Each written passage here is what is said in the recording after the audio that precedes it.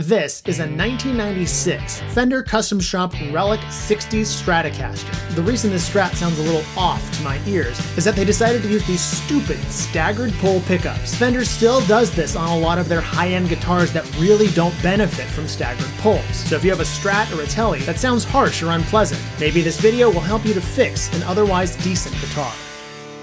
I recently gave this Strat a proper setup and cleaned off a lot of the gunk that was not a part of the original Relic job. Now, according to the owner who bought this guitar used about 20 years ago, this was a master-built instrument. As far as I can tell, master-built for these early Relics was more akin to a custom order. But what I think makes it master-built is these big old jumbo frets and a 12-inch radius fretboard. Obviously, whoever ordered this guitar was going after the Stevie Ray Vaughan vibe. Which brings us back to these awful staggered pull pickups. Now, there are two reasons why vintage Fender pickups have staggered pulls. The first, and the most obvious, is the radius of the fretboard. With a few exceptions, Fender used a 7¼ inch radius from about the early 1950s until sometime in the early 1980s. That rounder radius puts the D and G strings quite a bit higher off the body compared with the outside strings. By raising the pull pieces, it ensures the output stays consistent across all 6 strings. Now you might be wondering, why don't they follow a curved shape if it's to follow the radius? Early electric guitar strings came with a wound G string, and wound strings back in the 50s were steel cores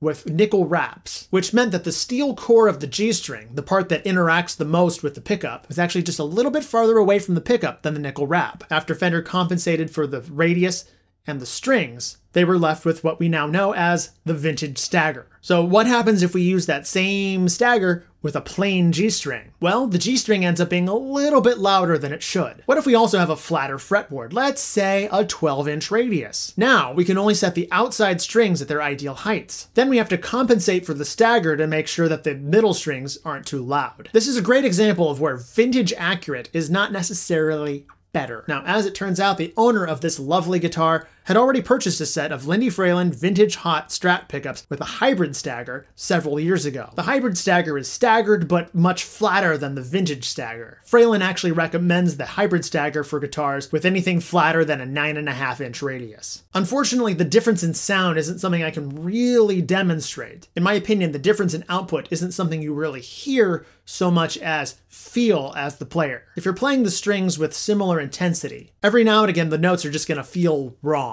While testing out this guitar, I would occasionally notice random notes just hurting my ears. To keep this guitar as original as possible, the owner wants me to build a new wiring harness so I don't have to mess with a lot of the original solder joints. So I'm gonna do that, and I'll let you know how much of a difference it makes.